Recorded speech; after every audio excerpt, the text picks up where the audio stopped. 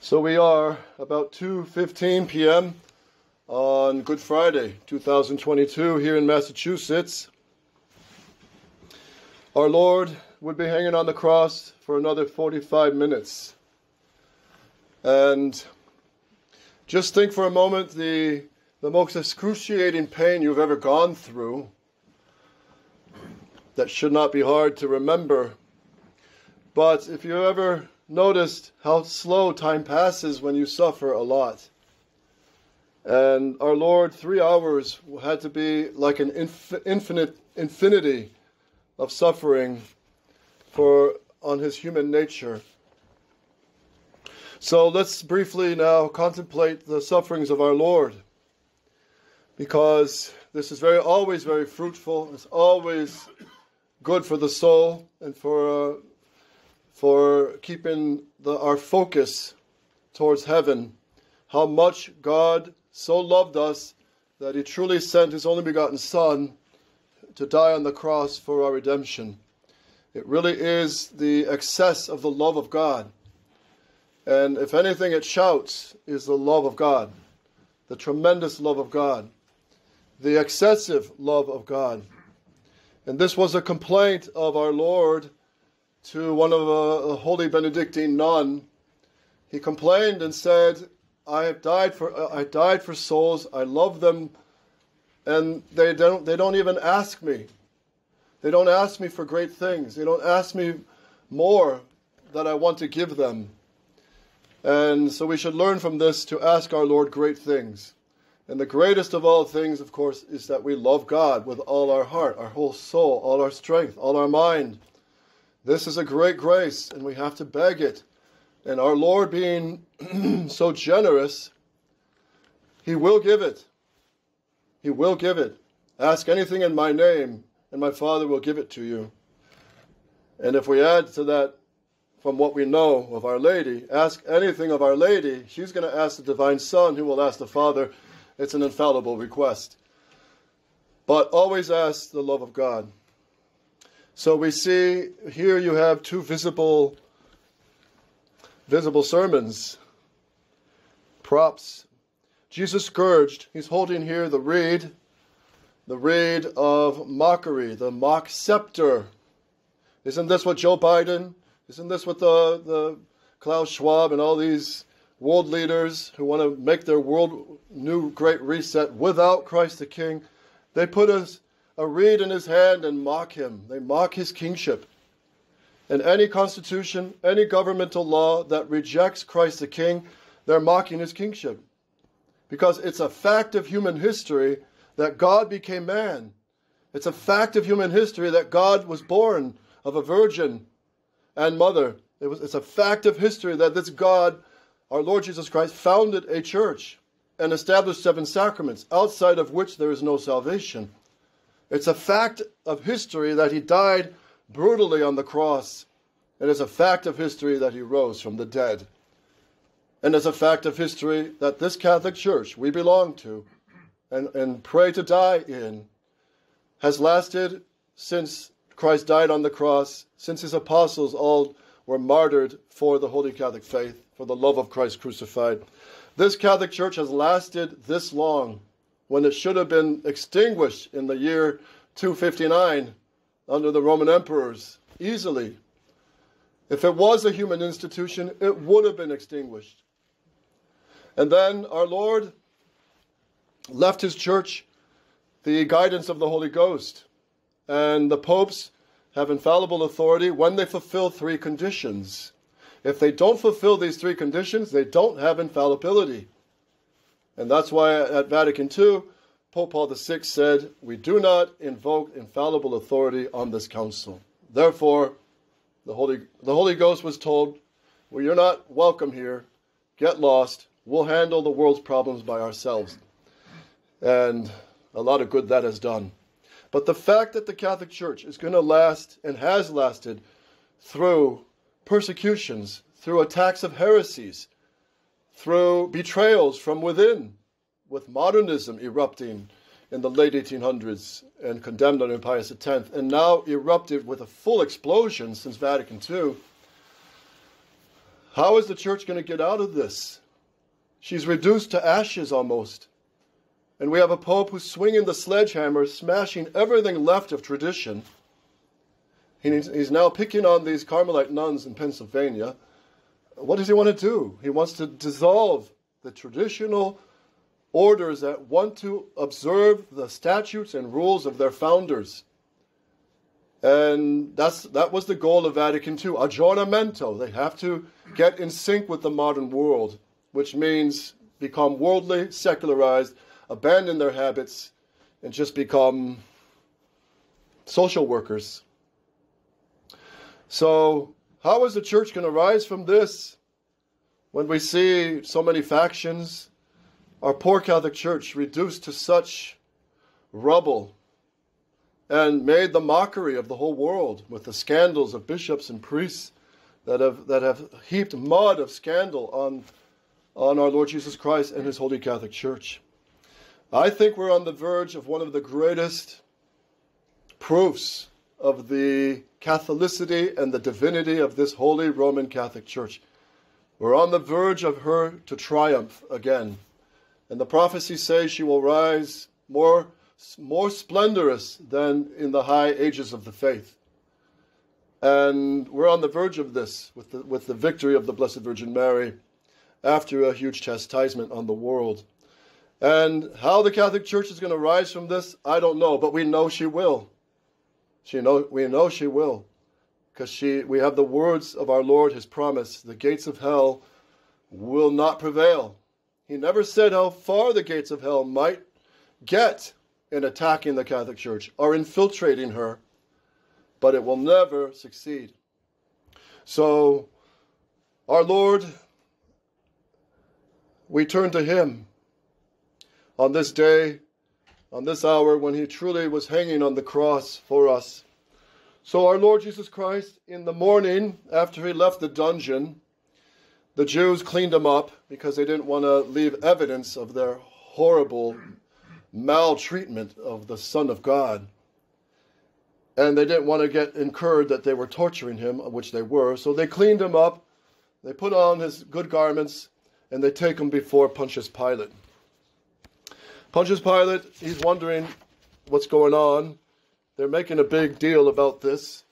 And Pontius Pilate sees, he speaks to our Lord, and he realizes this is not some lunatic.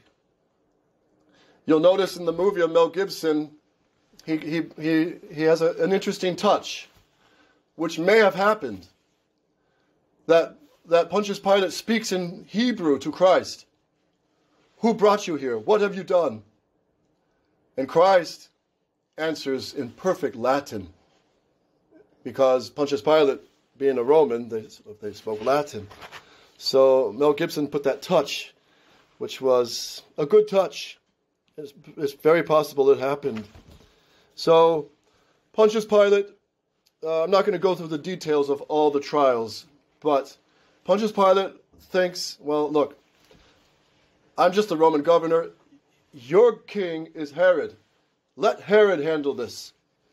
So he walks, they take our Lord, and he walks, he's taken with chains over to Herod. And Herod, of course, he's just filthy. He's like his father, who killed all the Hebrew children in Bethlehem. Up to 4,000 children were slaughtered in that massacre.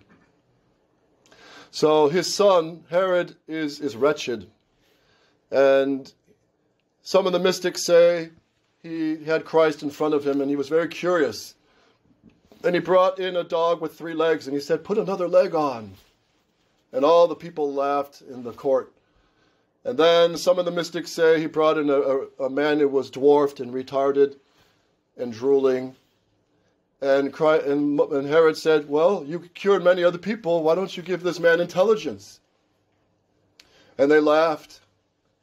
And then some of the mystics say Herod went even more filthy and more bold and brought in lewd dancers in front of Christ. And Christ, his eyes were just down. He would not answer. He would not respond because Christ taught us, don't throw your pearls to swine. There are many souls who seek the truth. Give it to them when they ask questions or ask why you are Catholic and why you have a big family or why you wear a dress or why don't you cheat in business? Why don't you cuss like the other guys? Why don't you cheat on your wife like the other guys? So when they see this light in you and they ask, give to them. At least give them a website, something that helps them towards Catholic tradition, to our Lord. But there are souls that, and I'm sure you've met them, who mock, who don't want truth. They don't want the truth. They just want to mock. And with these, Christ says, you do not throw your pearls to swine. Not that we're saying, I'm better than you, and you don't deserve to hear my words. No, it's not that. It's we don't deserve to have the Catholic truth either. But you don't give these pearls to those who are going to spit on it and throw it in the mud. And that's what our Lord showed us before Herod. Herod was not interested in the truth.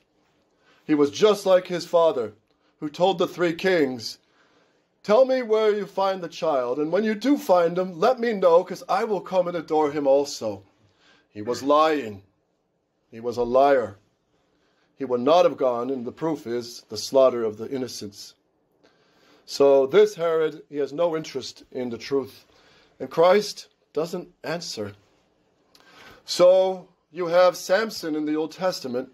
Samson, remember, he was captured finally. He was a great warrior against the Philistines. He killed many. And when they captured him, they gouged out his eyes so he couldn't see. And they made sport of him. They dressed him in a white garment, which is the garment of a psychiatric ward patient, and mocked him.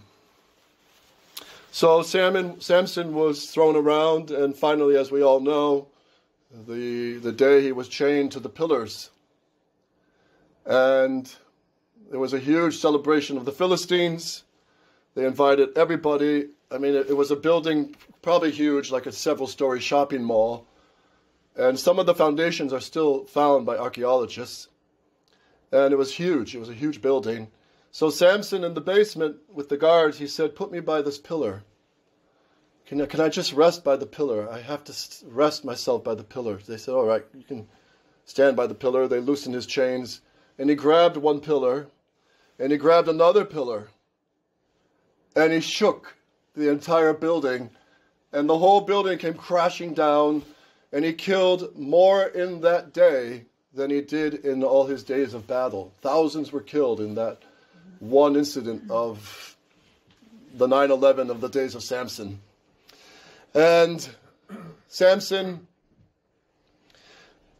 he prefigures Christ, who will be the second Samson, who will grab the two pillars of the cross and shake down, like Samson, tear down the structure of Satan.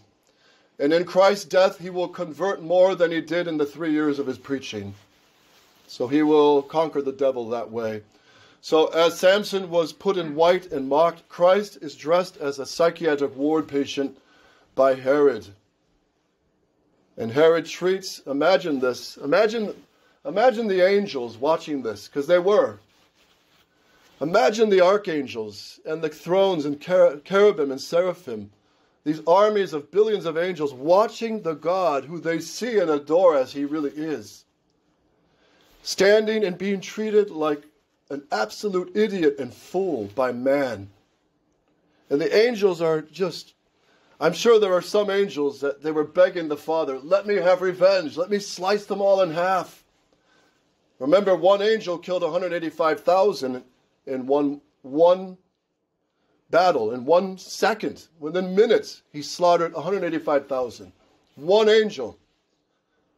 So if the whole army of angels was unleashed, Christ said to Peter on the Garden of Gethsemane, Peter, don't you know my Father? I could ask my Father and he can send 12 legions of angels. So a legion has about 6,000 men.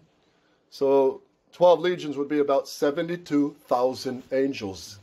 Don't you know my Father, I could ask my Father, he'll send me 72,000 angels and wipe out the human race just like that. But that's not the plan of our Lord. This is not the love of the Sacred Heart. And he reminds us this when he told St. John and St. James, the son of thunder, who wanted to call down fire on a city that mistreated our Lord and ignored him. And they said, send fire down on that city, Lord. And Christ said, you don't know what spirit you are. Because the Son of Man came not to condemn, but to save what was lost.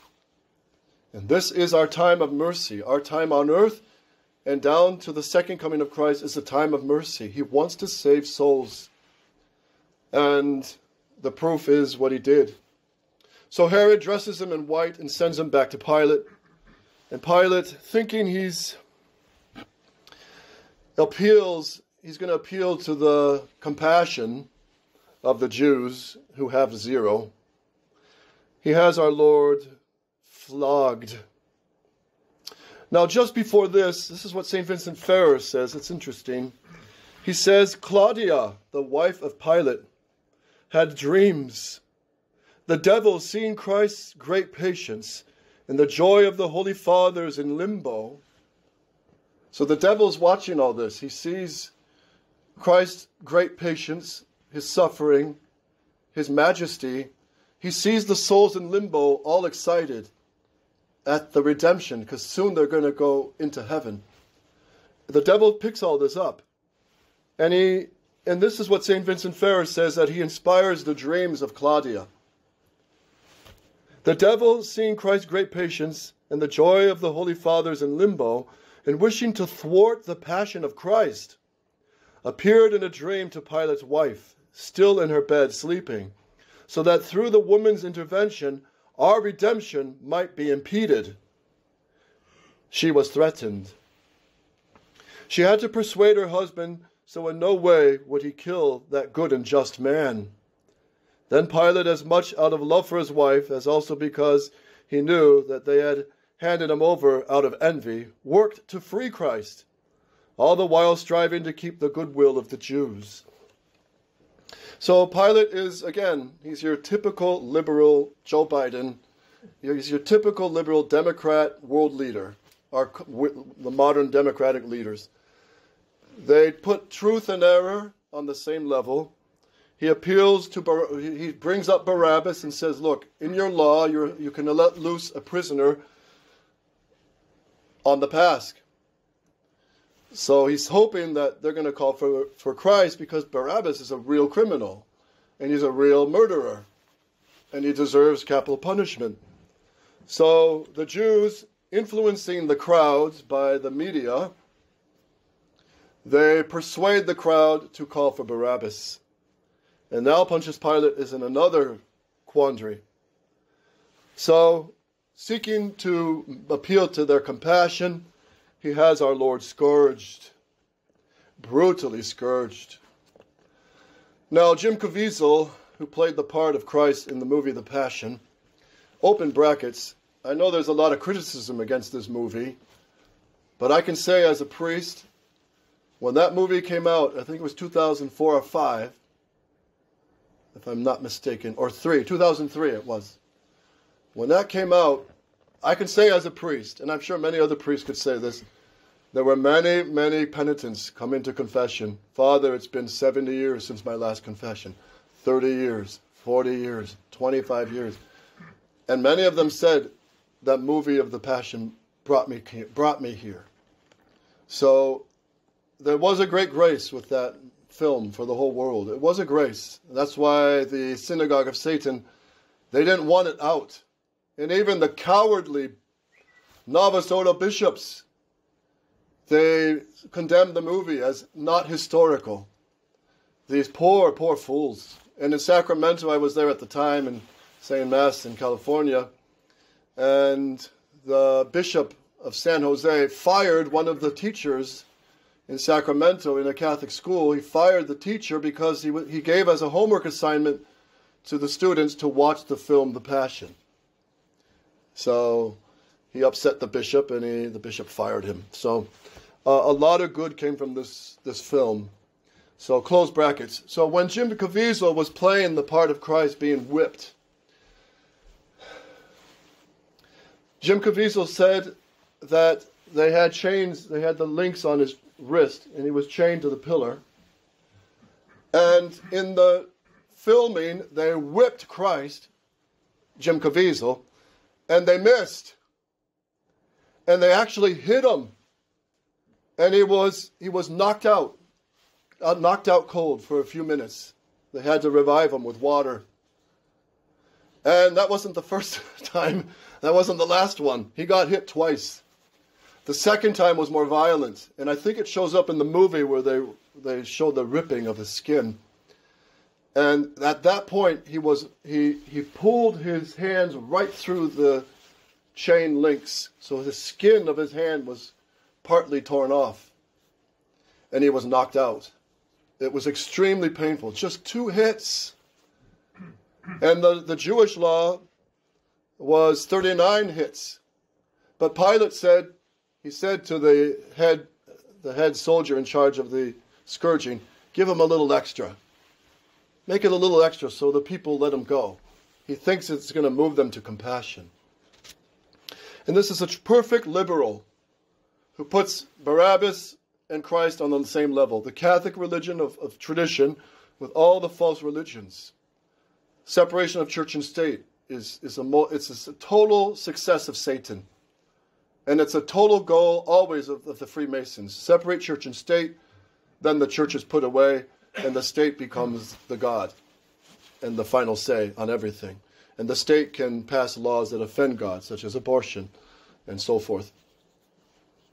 So our Lord is taken and scourged. And there's no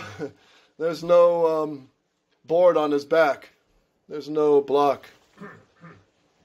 There's a demonstration done by someone who's explaining the scourging, and he has a real whip that looked more genuinely what the Roman whips would have been like. And there were, as you know, there were 3 rounds of the scourging. First was with the leather whips. Second with the leather whips with leather tied knots. So the first round tendered his skin, bruised his skin, which was already tender. Remember, he bled in the Garden of Gethsemane, so his flesh was very tender. And when the knots hit, they caused deep, dark, black, purple spots all over his body. And then the third round of whippers was the most brutal. And this is where this man who demonstrates the whip, he hits a cardboard box just once, and it rips a hole deep into it, a cardboard box. And I think in the movie they whip a part of the wood, a wooden fence or something, and so what it does to the flesh, it just rips it apart. There's no firmness. So when our Lord was whipped, the scourging, the Shroud of Turin shows he was whipped like this. He was tied up on pulleys, which were tied to the top of the pillar. And he was suspended with his feet barely touching the ground. That's how he was whipped. And brutally, front and back. Now the Shroud of Turin shows 630 deep gouges in our Lord's body. So our Lady revealed to Saint Bridget that our Lord had over 4,400 something wounds.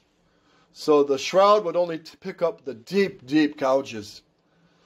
So that's not including the bruises, the lighter cuts, and the lighter wounds. So truly, as Isaiah says, from head to foot, he looked like a leper. He is truly the man of sorrows. And this statue, it's a great statue. I really love it. It shows what our Lord suffered, and I'm sure it was even worse than this. Blessed Brother Andre in Montreal, he had a statue of the scourging about that tall.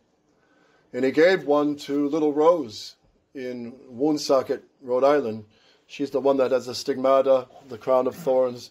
She died at age 33. She was born in a stable, and she suffered the passion of our Lord. So he would visit her and he left her a statue of the scourging. So they love to meditate on this proof of the love of Christ. The most innocent lamb who never sinned is treated like a criminal. And if you can see in the back, you can see the details of his back. This is just the statue, but you have the chunks of flesh falling off. And that's really what happened. With that third round of scourging, the deep, deep wounds caused the flesh to just rip out. Muscles to rip out. So that some of the mystics say that you could count our Lord's ribs. They have pierced my hands and my feet. They have numbered all my bones. You could count our Lord's ribs on his back. And then, remember, he was naked. So the scourging on the shroud shows his bottom is just ripped to pieces, and his legs and down to his ankles. And then that includes also the front side, which... So, that's not all. The soldiers have a little fun. And they crown him with thorns. And this is another cause of great suffering. Now this crown is one of the three parts.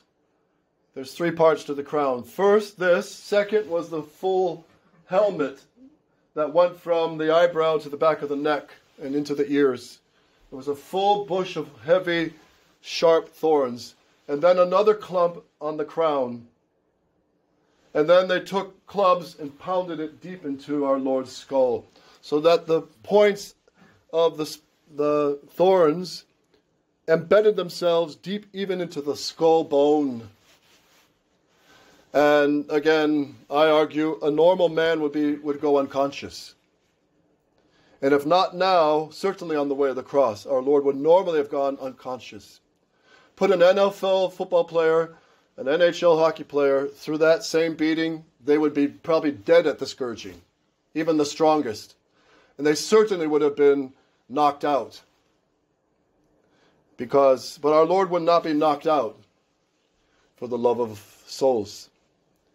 And he will undergo what is called hypovolemic shock.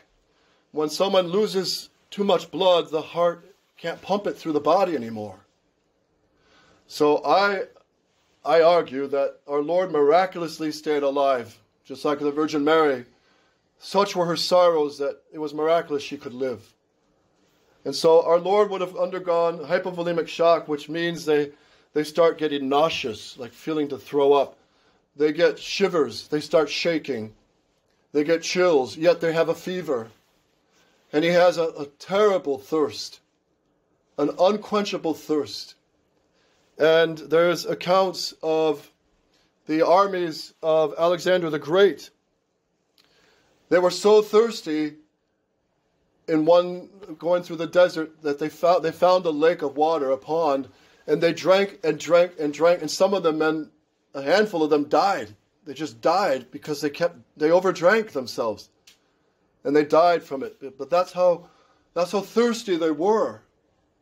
So what was Christ's thirst? When you lose so much blood, you just thirst. It's a painful thirst. And by now, Christ has cotton mouth.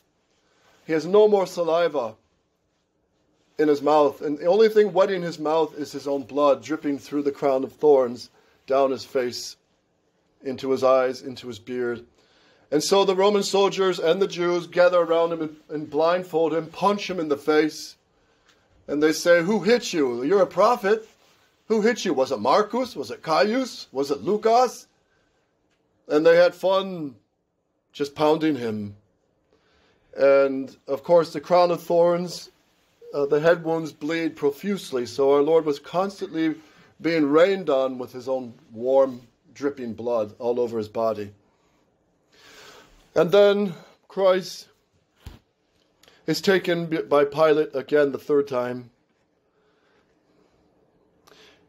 "Look, that you may know that I find no cause in him. I bring him forth to you," says Pilate. Jesus therefore came forth, bearing the crown of thorns and the purple garment. And Pilate said to them, Ecce homo, behold the man. Which is to say, here is the man who says he is your king. As you allege, it is enough for you that such abominable contempt be laid on this man for this accusation. When the priests and ministers saw him, they cried out, Crucify him, crucify him. Which says that punishment was not sufficient. We ask that he be crucified. We want no other death but crucifixion. So there's the influence of the media, the powerful media. Most of the populace, I'm sure, were moved to pity. But the influence of the synagogue of Satan got everybody to shout for Barabbas and shout for his crucifixion. So, according to St. John Chrysostom, crucifixion was so shameful and ignominious that one crucified would be remembered only as cursed. And that David bewails, saying, I am poured out like water, Psalm 21, because the smell of every liquid remains in the empty jar except for water. They wanted his name to be forgotten. As St. Thomas says on this text, therefore they sought that he be crucified. And they wanted to humiliate him terribly by crucifying him between two real criminals. St. Vincent Ferrer, he's going to bring out some points that I'd like to bring out with you. I have endured much this night because of this holy and just man. Then the devil recognized the fruit of the passion of Jesus Christ from the joy of the souls awaiting in limbo, which from many prophets were hoping that they be redeemed. So by this time, the devil realizes this is going to go against him. But he's already got the crowd into a frenzy, and it's already been done. The sentence is passed, and Pilate washes his hands like a liberal, says he's innocent, and condemns him to death.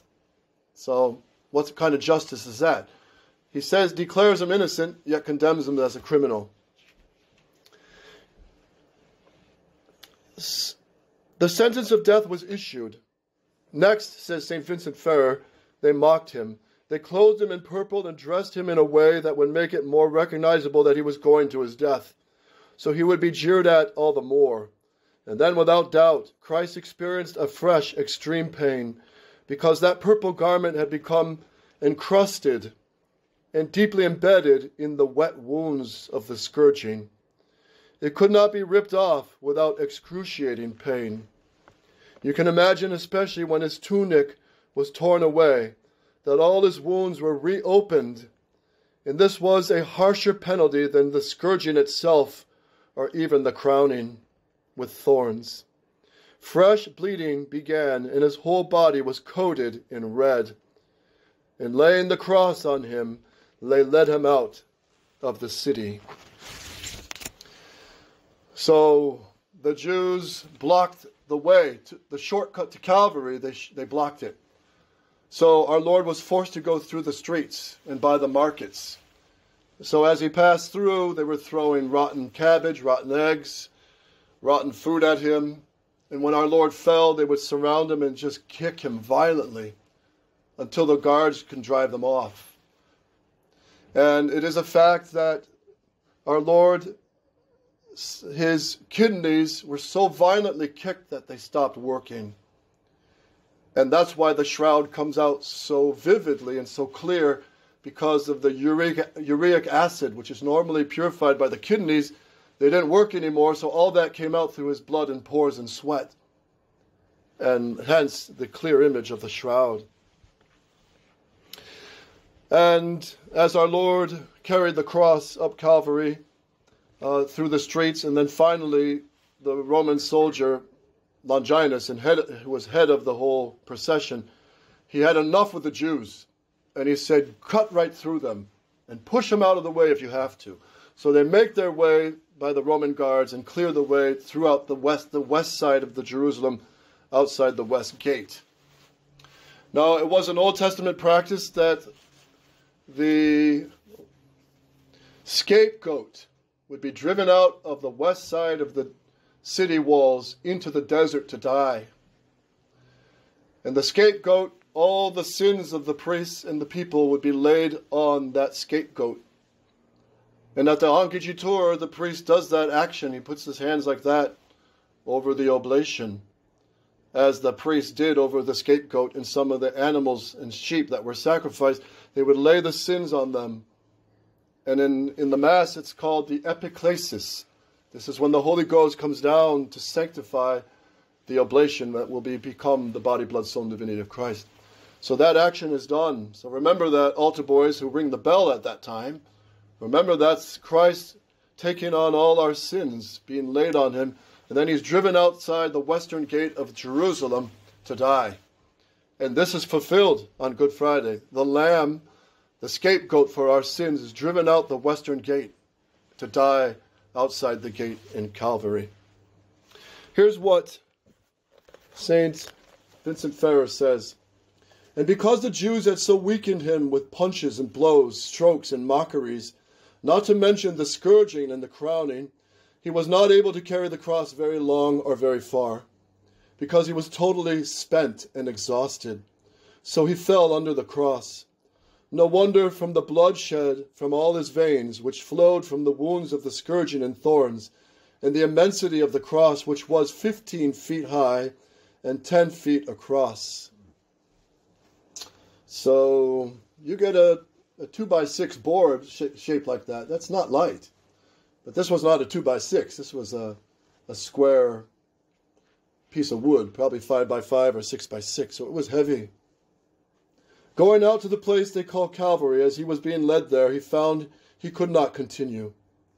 And this is when they recruited Simon the Cyrenian. So all the falls of our Lord, again, are violent.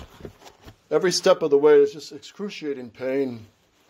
And as he falls, remember the crown of thorns. His head is sandwiched between the velocity of the weight of the cross coming in and sandwiching his head as he hits the ground. And then all the thorns go deeper into his skull, piercing into the bone and causing much more bloodshed. And I argue, and I think it's medically accurate, a normal man would go unconscious. It's so violent and it's so rough. I mean, as I say again, there are hockey players with 2-inch thick helmets and football players that get knocked out, and they've got helmets and padding and protection. So Christ, who had no helmet, his helmet was piercing thorns, he would have easily been knocked out. But this proves again he's God, because he's not going to be knocked out.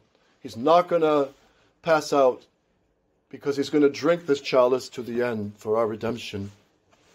So Mary, the Virgin Mary, was in Bethany. And she understood from St. John that our Lord was arrested. And here's what St. Vincent Ferrer says. Our Lady never did anything indecent to her modesty or deflecting from her virginity. Nor is that fable true, by which the wicked would seem to injure the glorious Virgin, which says that the Virgin Mary ran here and there from house to house like a hysterical woman to where Christ was being taken, and as a sign of her anxiety she tore her hair out, peering through windows, wringing her hands and wailing pitifully. And St. Vincent Ferrer says this is all old wives' tales. It's not true. There are many other such tales, all of which are false and frivolous. The reason for this, otherwise many women would have been more perfect than the Virgin Mary, namely Saint Sophronia and her 7 sons, the mother of the 7 martyrs, and many others. But since there are 3 manners of weeping, some express excessive sorrow in exterior works, some let out cries of pain, and some the bitter taste of sorrow in the heart. And this was Our Lady. So the Virgin Mary discovered the 3rd way of sorrow, which was bitter taste of sorrow in her heart. She did nothing wrong or indecent, neither forgetting her Catholic faith and virginal modesty.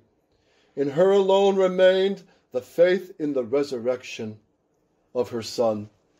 So Our Lady always had a noble, majestic, feminine, motherly bearing and a supernatural glow about her. So she moderated the incomparable pain, and she did nothing that was undisciplined. Origen, in his sermon on the Passion, says, "All the pain conceived in the Virgin Mary by the Passion of Christ, she so kept within the cloister of her soul that neither excessive impatience or exterior sign of something inordinate came out from her, unless so far as a flow of tears from her maternal eyes, which revealed her crushing anxiety. Hence she had the maximum compassion with Christ."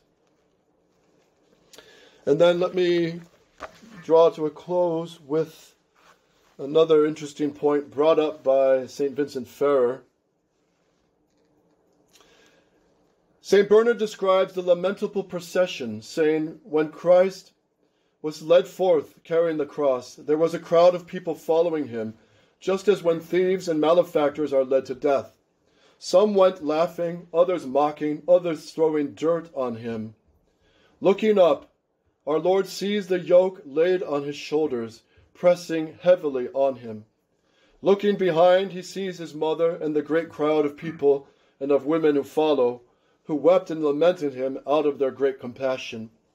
But Jesus turned to them and said, 'Daughters of Jerusalem, weep not for me, because I freely choose to die, and because of the divine plan which ordains that I die in this way, and because of the usefulness of my death, that by dying I destroy death.'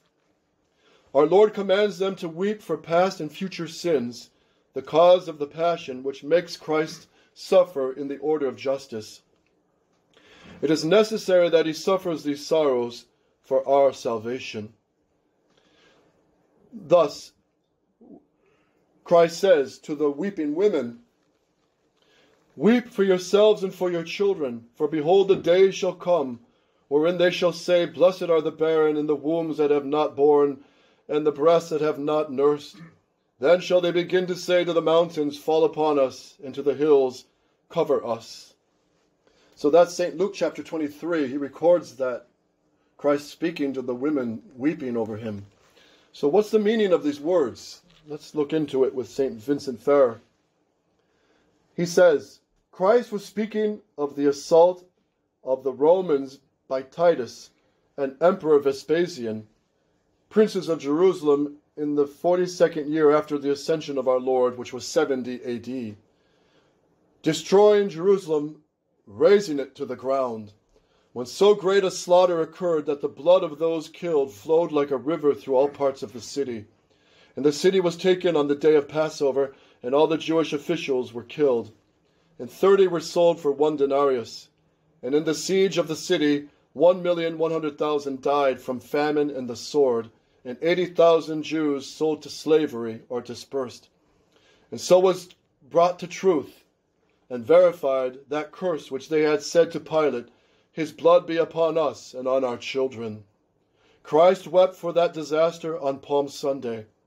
The famine was such at the time of the siege that mothers were eating their own children, as Josephus records, who was actually there, although he had hidden in the clefts of the rocks until the persecution ceased. So our Lord says, don't weep for me, but for your children, because it's their children that are going to be killed under the Romans. Jesus was also speaking of the final judgment, when out of fear they begin to say to the mountains, Fall upon us, and to the hills, cover us. For he adds the clause, For if in the green wood they do these things, that is, in me, Christ is said to be green wood, because he is green in the root of his divinity, he is green in the stem of his humanity, he is green in the branches of his virtues, he is green in the leaves of his words, he is green in the fruits of good works. In the dry, that is, the sin which lacks the moisture of grace, the fruit of justice, the healthy growth of constancy. In the dry, what shall be done? Asked Christ. That is, how much punishment do you think they deserve? The compassion of his mother and the women are clear from this. So when Christ says to the women weeping, don't weep for me, and if they do this when it's green, that is with Christ, what are they going to do when it's dry? And when the Romans hit Jerusalem, it was a terrible punishment for the deicide.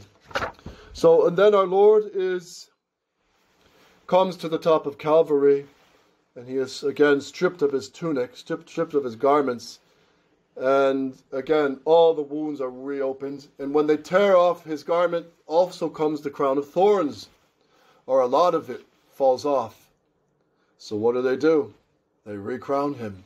They put it back on and pound it in his head again.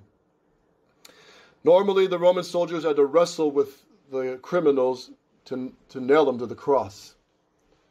And with our Lord, they strip him, they knock him down, and he's on the cross, and he willingly extends his arms. And the Roman soldiers are wondering, what's wrong with this guy? It's as if he wants to die. And he does, for our salvation. And our Lord willingly stretches out his arms. He is nailed through on the right arm through the median nerve, which the Romans there's a bone here that would not rip out as it would if it was in the palm. So he was nailed right through the median nerve. And the shock of that would feel like fire through all your veins, fire through all your body. And this is what our Lord felt constantly on the cross. This burning fire and shock right through his body constantly, because that whole nerve was weighing on the nail the entire time on the cross. Again, a normal man couldn't take it. A normal man would just pass out. But our Lord, he loves his Father and he loves souls too much. And so they nail him in the other hand. One theory suggests that because the hole was too wide, they had to pull his arm and yank it and dislocate his shoulder. And it still wasn't wide enough to go into the hole that was pre-dug. So they couldn't reach the wrist to the hole, so they just pounded the nail through the hand and then tied it with ropes. And there are relics of those ropes of the Passion. They are kept, I think St. Vincent Ferrer mentions it. They were kept in France. So that explains the stigmata of St. Francis of Assisi, Padre Pio, Teresa Newman, little Rose, that had the wound in the hand. Because if it was through the wrist, it would kill them. They couldn't take that pain. So it was a little more merciful through the hand. And then St. Robert Bellarmine says they pounded 2 nails in Christ's feet. St. Bridget says they put the feet on top of each other and pounded 2 nails through, resting on a little footrest. And St. Robert Bellarmine argues that it was 2 separate feet that were nailed to the cross. So, all right, you might argue over this, but whether it's on top of each other or separate, it's just as painful, just as tremendously painful. And so our Lord is hanging on the cross now, and for 3 hours. We could go on for another 3 hours, but to tie this up, because we're going to start the devotion to Our Lady of Sorrows, to tie all this up, our Lord is hanging on the cross, and he preaches the 7 words, the most powerful 7 sermons that he gives. Father, forgive them, for they know not what they do. I thirst. No, the second word is this. He says to the good thief, thou shalt be with me today in paradise. We canonize this by baptism of desire, this penitent sinner. Third, our Lord says, I thirst. I thirst. Now, some used to say that the sponge dipped into the vinegar and myrrh had a delirium effect on the criminal, so that it would kind of ease their pain. But our Lord didn't drink it, because he would not take a painkiller for our redemption. And I knew a man who was dying of cancer. He had lumps all over him, and he was a good Catholic man out in Missouri, and he would not take the painkillers during the day. He would deliberately suffer for his children, for souls, And that night he would take the painkiller so he could sleep. But this is what our Lord did. So, and then the fourth word, he says to St. John, behold your mother, woman, behold your son. And he gives his greatest treasure to us after he gives everything to us. And then our Lord shouts out in a loud voice, Father, into thy hands I commend my spirit. So he's the Lion of the tribe of Judah, roaring, the high priest and victim, roaring the victory of the cross. And his soul leaves the body and goes immediately to limbo, to rip open the gates of limbo, like Samson ripped open the gates and tore out the walls and the gates from the city of Gaza and carried it up the hill and threw it down. This is what Christ did at his resurrection. So let me just close with one last point, which is when Christ dies, they pierce open his sacred heart, out gushes blood and water. And then our Lord is taken down from the cross by Joseph of Arimathea and Nicodemus in St. John. And our Lord's body is placed in the arms of the Blessed Virgin Mary. And this scene is extremely powerful. It's called the Pietà. It's the Pietà. But Our Lady is holding her son that she held in Bethlehem, that she held as a baby. She saw him grow up in Egypt. She embraced him, she kissed him, she loved him. And our Lord loved her with a supernatural love as well as a human love. And there she's holding our work. What have I done to our Lord? That's what I did. And we pierced the heart of Mary this way. So let's console the Mother of God. Let's make reparation. And we'll begin now the devotions of the sorrows of Our Lady. We'll just go right into it. If any of you need to have a bathroom break or whatever, go ahead. But we'll just start. And after the devotions, we'll end the events of today, of Good Friday.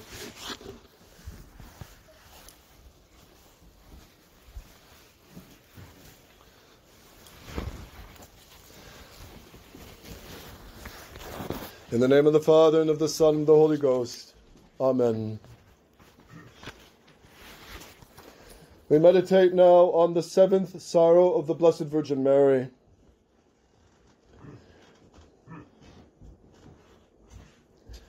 Hail, Holy Queen, Mother of Mercy. Hail our life, our sweetness, and our hope. To thee do we cry, poor banished children of Eve. To thee do we send up our sighs, mourning and weeping in this valley of tears.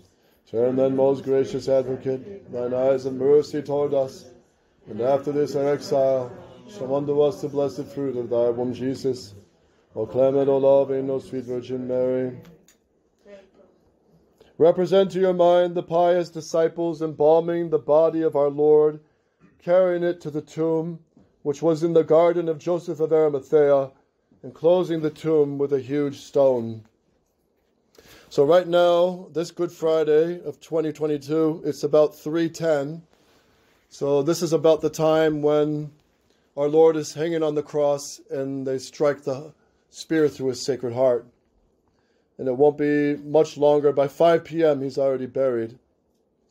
First point, in the fifth sorrow, Mary lost the soul of Jesus, which went into limbo to bring light and joy to the fathers, who rested in the bosom of Abraham, but his body remained in her arms at the foot of the cross. In this seventh sorrow of Our Lady, even this will be taken away from her, in order that she might be brought down to that sad loneliness which constitutes desolation. The shades of evening were falling fast. She must rise and give up the sacred body of our Lord to the devout disciples, that they may put the winding sheet around it, the shroud, and carry it to the tomb. There was not a shadow of selfishness in Mary. It was her lot to suffer, and she did not tarry a moment longer than it behooved, but gave up her precious treasure with as much promptness as she had done to the Eternal Father on the day of her purification. Many offices were to be rendered to that body before its interment, for which no better hands could be employed than hers. It was to be anointed and embalmed according to the custom of the nation. His hair and limbs were to be composed as well as could be done. Each wound of his body was to be dressed with precious spices, and his face was to be covered with a handkerchief. Mary had all rights to do all this, and nobody could have done it with greater devotion and love than she. But she willingly yields up her maternal rights and gives in to the piety of St. John, St. Joseph of Arimathea, and the others who all put their hands to the task. Two loves were conflicting in her heart. The love of Jesus prompted her to exercise those offices of piety towards his body with her own hands. And the love of men urged her to give up the privilege to the devout disciples. The love of men prevailed. She had learned this from Jesus, who not only gave all himself, but even his mother to mankind. Though the sacrifice cost her a great grief, Mary did it most willingly. Learn from this tender mother the important lesson that where the love of Jesus reigns uppermost, all love of self must disappear. There were, open brackets, there were some studies done on the shroud, and they have found on the shroud stains as it were on a tablecloth with wine stains on the bottom of the cups. And some speculate that the first altar cloth that Christ said the first Mass on was actually the cloth of the shroud that wrapped his body. So again, we have that intimate connection between the Mass and the sacrifice of Christ. And when the priest at the end of Mass, you always notice there's that time where he's cleaning the chalice, purifying the ciborium, and then puts the ciborium that still has consecrated host back into the tabernacle, and then he shuts the door and locks it. And all this is mindful of Christ's body being wrapped and buried in the sepulchre, and the stone locking it, shutting it. So this ties in with the Mass. In honor of the tears of Our Lady, 3 Hail Marys. Hail Mary, full of grace, the Lord is with thee. Blessed art thou among women, and blessed is the fruit of thy womb, Jesus. Holy Mary, Mother of God, pray for us sinners now and at the hour of our death. Hail Mary, full of grace, the Lord is with thee. Blessed art thou among women, and blessed is the fruit of thy womb, Jesus. Holy Mary, Mother of God, pray for us sinners now and at the hour of our death. Hail Mary, full of grace, the Lord is with thee. Blessed art thou among women, and blessed is the fruit of thy womb, Jesus. Holy Mary, Mother of God, pray for us sinners now and at the hour of our death. Amen. The second point. Now the procession begins. Joseph of Arimathea, Nicodemus, and St. John, with greatest reverence, carry the body of our Lord. Mary walks on one side near the head of Christ. St. Mary Magdalene holds her favorite place near the feet, and the others follow behind. The greatest stillness reigns all over. Not a sound is heard except that of the footsteps and of the sobs of those mourning. Slowly they advance towards the garden which belonged to Joseph of Arimathea, not far from the top of Calvary. This nobleman had hewn in the rock a sepulchre for himself. It was here where Jesus was to be buried. Having arrived at his spot, Mary made her sacrifice, and Jesus was placed in the tomb. Thus nothing was left to her but that which she could not part with, and would not have parted with if she could, a broken heart utterly submerged in a sea of sorrow. Joseph, as St. Matthew tells us, rolled a great stone to the door of the monument, and Mary fell on her knees and adored Jesus in the tomb, the nearest resemblance of the tabernacle on our altars. She was now widowed and orphaned as none else was before. What are father and mother and husband and child to an incarnate God? And could she not remain by that tomb until that happy morning of his resurrection? Who could deny such a mother this only and too just a comfort? No, her detachment, her bereavement must be like that of her son, complete. A band of soldiers sent by the Jews come and take possession of the tomb and of the garden, ordering away anyone else who was in any way connected with Jesus. Mary was obliged to leave her treasure again in the hands of sinners and unbelievers.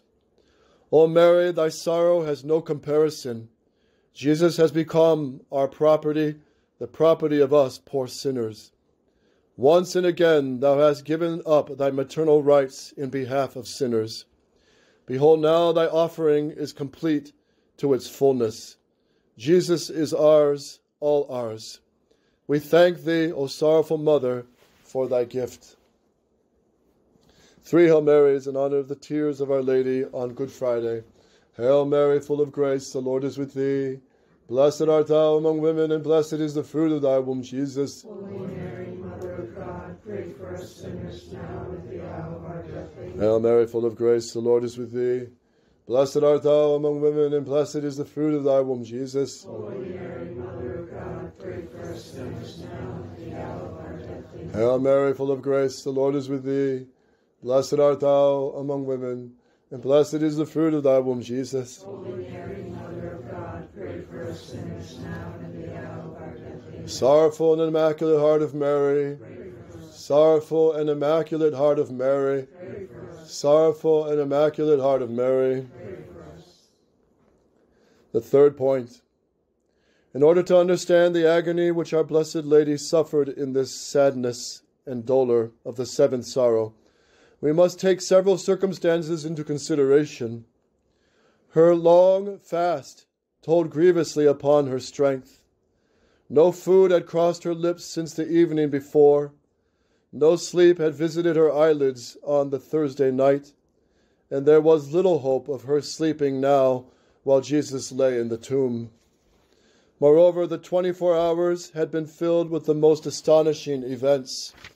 Her soul had been on the rack of extreme torture the whole time.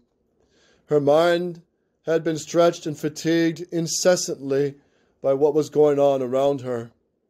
Her nature had been shaken by terror. She was worn out by the bodily fatigue of standing so many hours. In such unutterably woeful plight it was that the streets of Jerusalem beheld their unknown queen that night, wending her weary way to the house of St. John. This was the home she had received in exchange for the house of Nazareth. John is her son now, instead of Jesus.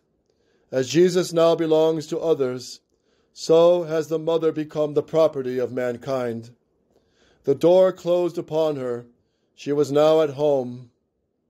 Home? How could she have a home except where Jesus was? But this is the home of her new motherhood. Her grief, meanwhile, remained preternaturally at its height, because it was beyond the reach of use and time.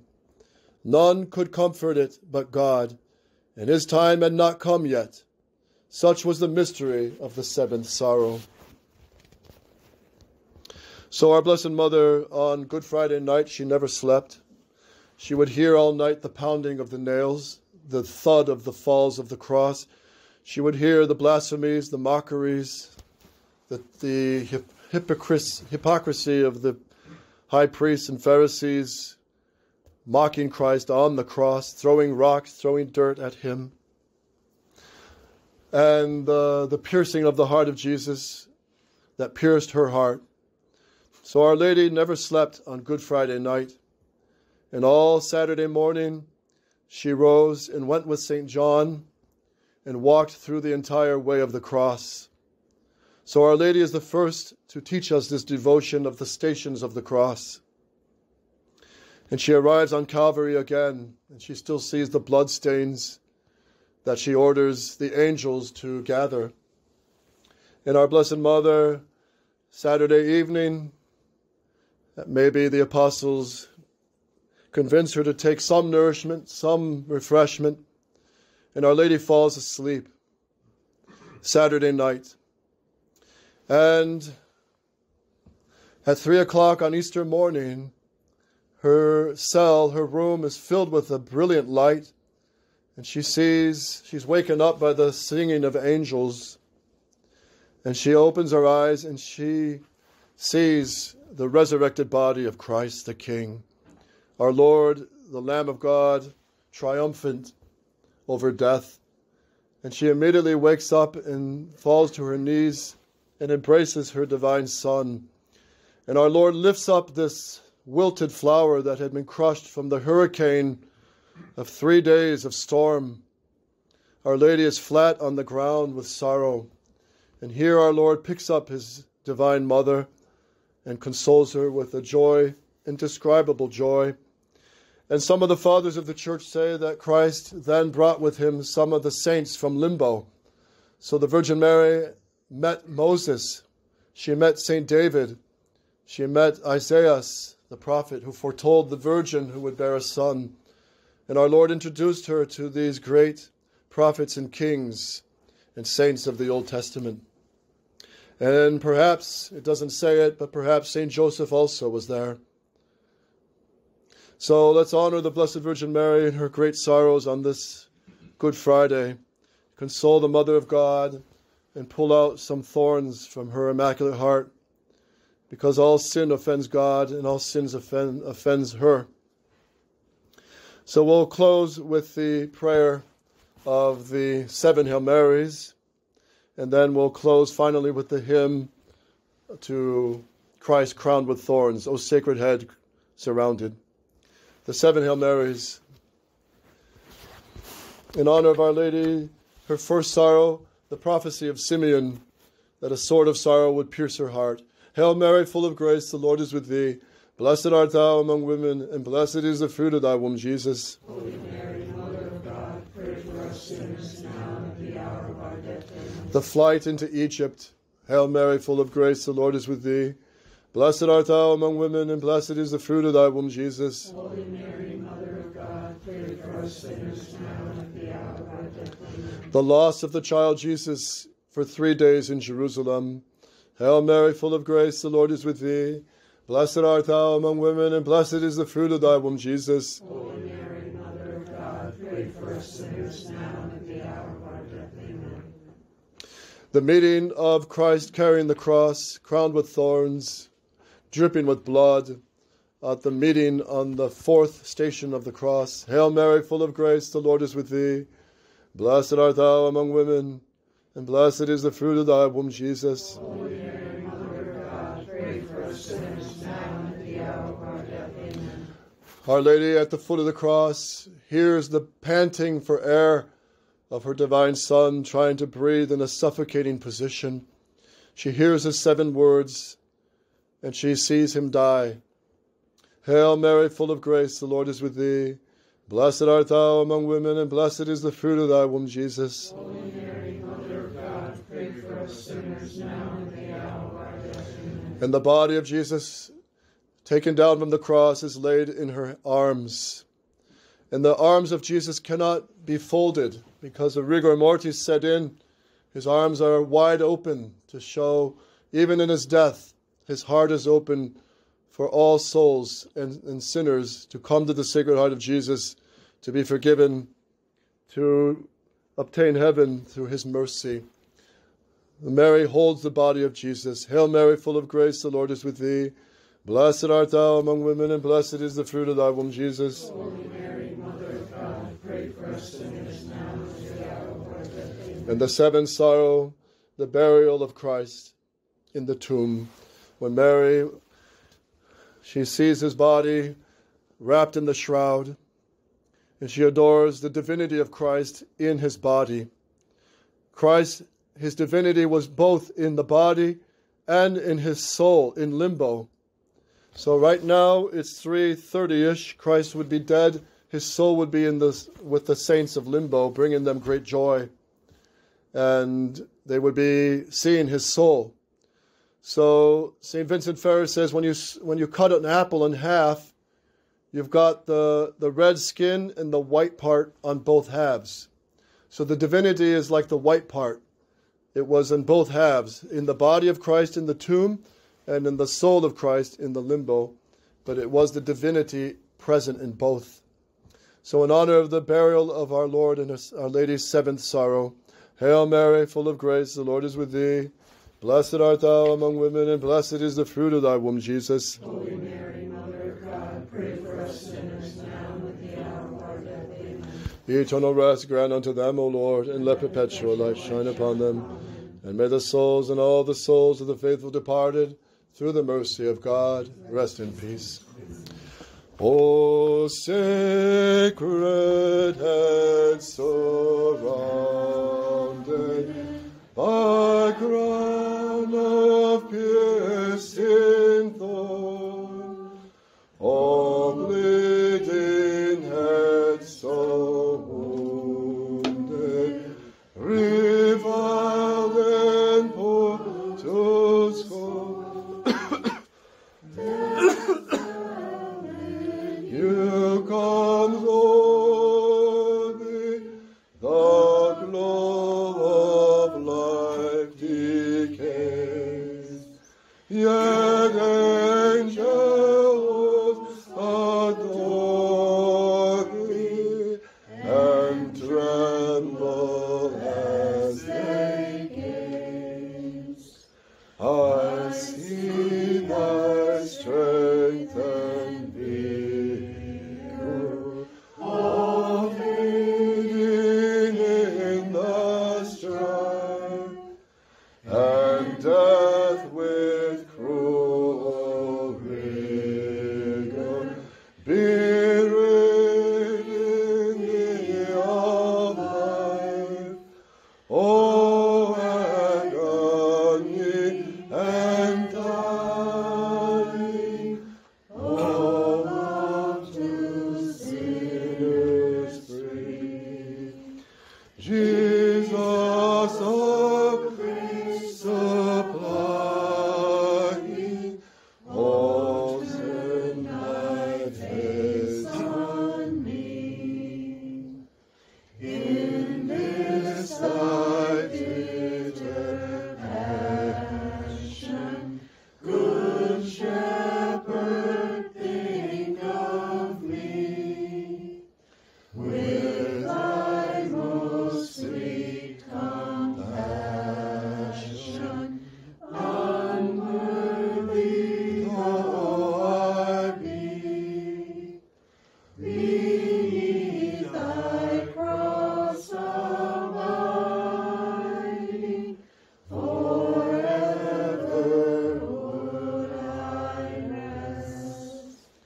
In thy dear love confiding, and with thy presence blessed.